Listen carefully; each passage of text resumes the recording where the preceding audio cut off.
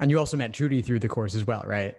Yeah, so we're still, we're communicating every day. She's applying this cycle as well. So we've kind of become, like diehard buddies who just are supporting each other through this process. And I think that's the other really great thing about your community where everyone's just so caring and they're so open. And so Judy's one of the friends that I've made throughout this process. And we really, really helped each other out throughout both LSAT prep and now also getting into applications. Thanks for tuning into the show. Please subscribe if you haven't done so already to be notified of new episodes as I release them.